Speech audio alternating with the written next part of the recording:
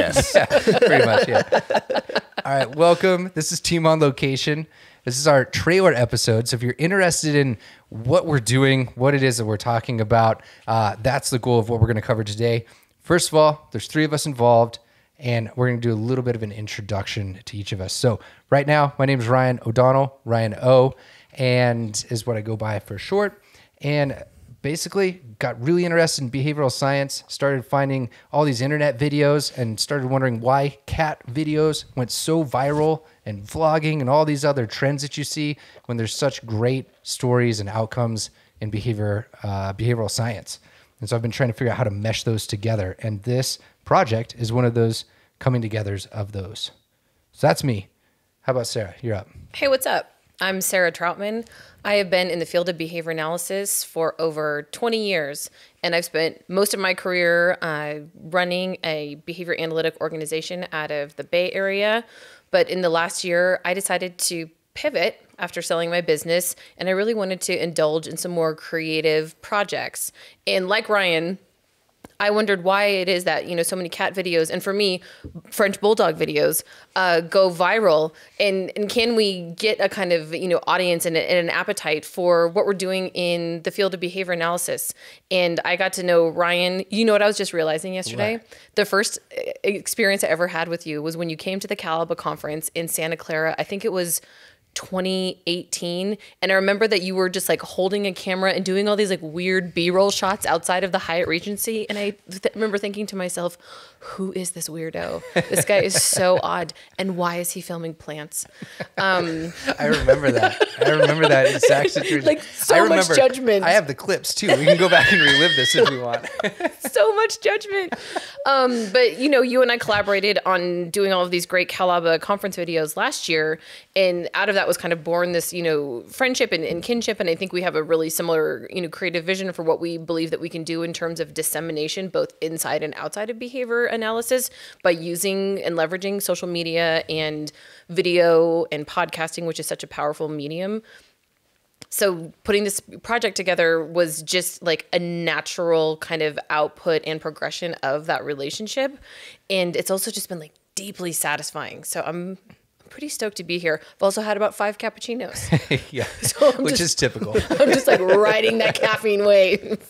All right. And so what we're alluding to is we're working on this project that is video based, I would say primarily. And part of that is slowly building up a team of other folks that are interested in film as well. Mm-hmm. So a couple years ago, I met a gentleman named Jarek. He was hired to film at an event that I was invited to hang out at. I was not cool enough because I was still filming plants and whatnot to actually be hired to do it.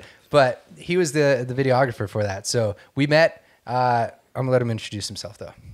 Okay. Well, my name is Jarek Image. And yes, you heard that right. My last name is Image. I'm a photographer, videographer. I just do a bunch of things. So like it's kind of hard to explain what I really do. Content creator. Yep. Just going to name myself that. But yeah, I mean, I met you, 2 years ago? Yeah, pushing 3 now. We're like on the 2.5, 3 year mark. Yeah. So some of you may have met him at different behavioral events. He's come out and joined us at a few of them, helped me out on some of the shoots and whatnot.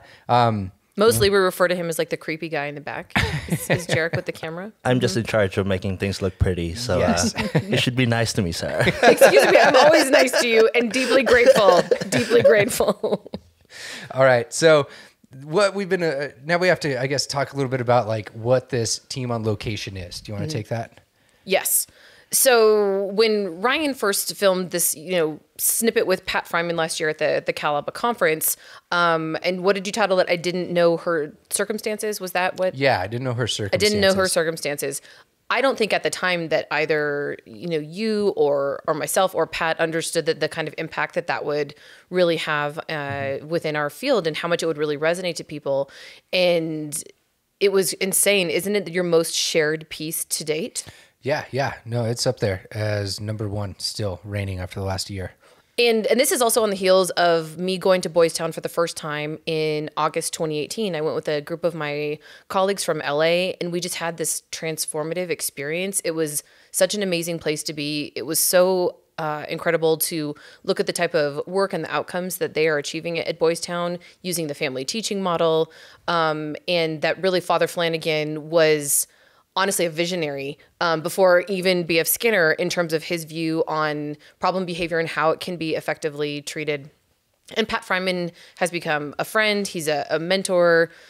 He's one of my favorite people. And so, Ryan and I just kind of started ruminating, last spring and then this summer, like, gosh, wouldn't it be neat if we did kind of a longer form piece, and we don't know exactly what that would be, where we could take a deeper dive into Pat's work. He's written and authored over 192 research articles and journal articles in our field and outside of our field, to bring some, more understanding and, kind of attention to Boys Town, because there's been a bunch of movies that have been done on Boys Town in the past, but really kind of nothing that's really brought it into the modern age. And really for us to just like be able to, share both inside behavior analysis and outside of behavior analysis, the power of what we do in a way that is galvanizing people to want to lean into us more, and really is focused on the fact that at the end of the day, we care about people, and we want to do things that help people live better lives. And so how can we express that? And we felt like Boys Town was like the perfect place to do this.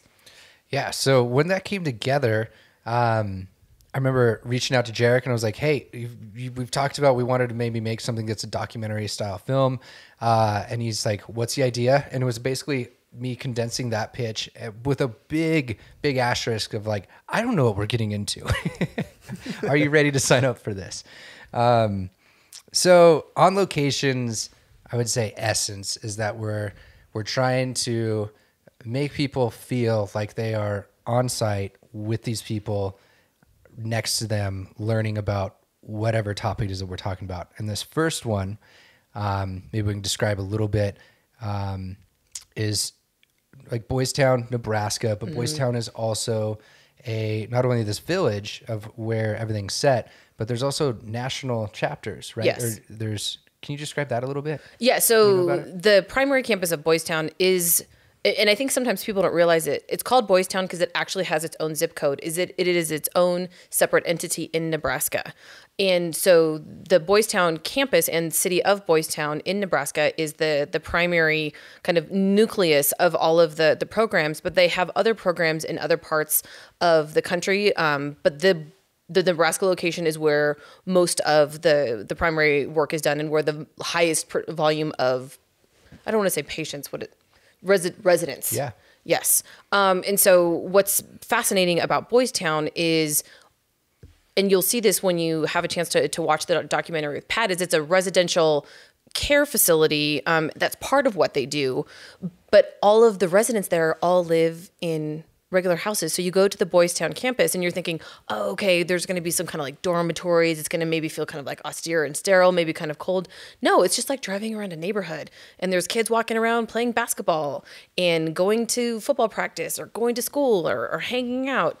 And this is all based off the family teaching model, which was pioneered by Mont Wolf, who obviously we know is, a huge figure in behavior analysis and was one of Pat's grad school advisors at University of Kansas. And so Boys Town has done, I think, a tremendous job of being able to be this like great research facility in Nebraska, really being able to truly change the lives of the residents that are there, but also have a much broader kind of dissemination goal in order to really show the efficacy of this family teaching model throughout the country. And there's actually even a family teaching model association.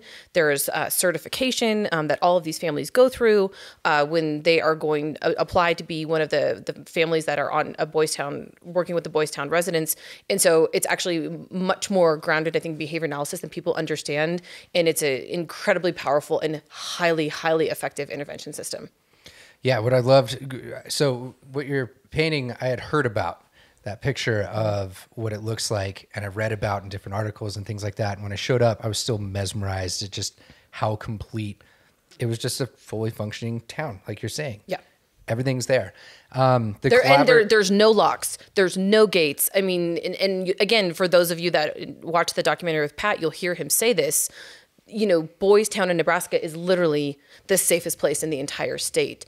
You don't need to lock your door. There's no concern over violence because that's how effective the family teaching model and especially their level system is with the residents and people. It's just this like magical place. It really, really is. And you feel it when you're there, you feel it.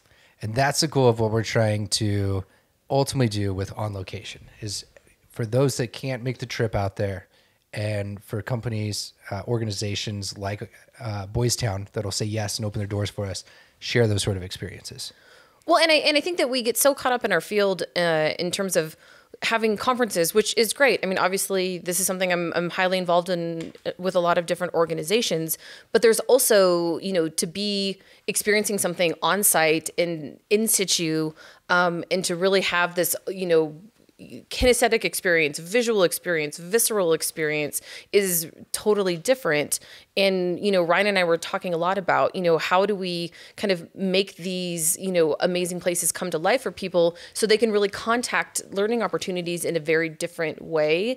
And also just because I think this is a much more compelling way to teach and instruct people by literally, bringing them on location and having them have this like very robust experience of like, what is it like to be here versus maybe just coming in contact with Pat for a 50-minute session where you don't have the context of being actually in Boys Town, of being in the behavioral health center, of walking around and interacting with residents. So it's something that, was totally out of the box for us. And we also saw that it wasn't being done anywhere else in behavior analysis. We don't see this. So we're like, what can we do that's totally innovative?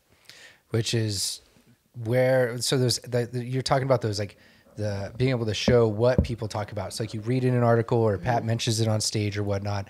And that's part of what Jarek was saying he was responsible for. It's like, we need to show and make people feel the emotion that comes from what these people are talking about, which turned out to be a whole lot of work, which we're going to get into a whole different episode of like what went into this, how it was done and things like that. One other thing to, I think, cover here real quick is that part of this was meant to also be this experience, but also available in like a continuing education format. Yes. So obviously, if you're a behavior analyst, you understand that you have to recertify every 2 years. And I believe, what's the current requirement? 36 continuing education units? 32? 32. I want to say? Yeah, a lot. Let's just say that. You need to have a lot. And, the data is clear that typically if you attend some training, whether it's, online, whether it's at a conference, how much of the information are you actually going to retain? I think it's supposed to be like somewhere between like 15 and 20%. What I'm hoping that we're doing here by making this, I think, a more interactive experience for people is for them to retain this information at a greater rate, but B, to make it really interesting and something that is just engaging to them. So, having these conversations with Pat and what you guys will see in the CE content is we're really talking about some of his most popular articles, some of his most popular research, but having it in a more conversational manner, but it's all in the backdrop of Boys Town. And then it's going to be, we'll intermingle some other footage, and you're also going to hear, for example, front of the room training. You're going to be able to watch Pat instruct his psych interns in front of the room training. You're going to be able to see some of them practicing their front of the room speeches, which truly, I mean, that's one of my most favorite things about going to Boys Town. I've now been able to see this twice, to watch all of the interns that are there really talk about what made them want to be a psychologist. There is nothing that I have found more moving than listening to these personal stories and how vulnerable people are willing to get. And Pat does such a great job of really making, the words that he writes in terms of like, get to the front of the room, stand out by actually showing how to do it. And we bring that to you. And I think that's going to be really compelling for the viewers. Which you bring up like perfectly to my next segue, which is just we owe a ton of thanks to a bunch of different people. Yep. Those interns confirmed that each of them did provide consent for us to be able to share those sort of things. And that is no small feat, because these are people that are sharing incredibly personal stories that I don't even know that I would feel comfortable sharing with an audience of people I don't know. But that's how committed they are to making sure that they are authentic, to making sure that they can really connect with the people that they're working with at Boys Town. And I really think that's a testament to the intern program they have at Boys Town, which is just amazing. And there's a number of other people in addition. I just want to rattle off a couple names. So the entirety of the Boys Town behavioral health staff that sat in on some of these, the interns, as we mentioned, we had Eli Hernandez there that helped us out with the archival footage, which Jarek and I did not realize just how crucial, or at least I Yeah, didn't. that was so helpful, dude. It has been so useful in what it is that we're building and putting out here. I could not owe Eli enough thank yous. We had a couple of people. Abby Lewis helped with a little bit of feedback, and your boy Greg Elsky. Greg Elsky, Also- cameraman number 3. Yeah, which when you all watch this, he I don't know, it's probably a quarter of the documentary was shot from his angle that he was running. For the first time ever holding a camera. Yeah, that I taught him within 10 or 15 minutes to get going. So yeah, big thanks to him as well. And of course, all you. So what the game plan here is just a condensed season. This is not a repeated sort of thing. We have a limited number of episodes, aiming for about 8, where we're going to bring different aspects of this in together, including getting some audio-only experiences of things that happened that didn't make the cut into either the content for continuing education or the documentary, but also some of the feedback sessions and things that we've had as well. So make sure you subscribe. This is Team on Location. We don't have a sign out. Oh, we should make one. So I don't know. Do we have a sign out? What? I don't know, Jarek. I'm looking for you. You're like the most creative Are we person just here. like saying bye? We out. We out. We Yeah. out. That's We out. We I guess out. that's it.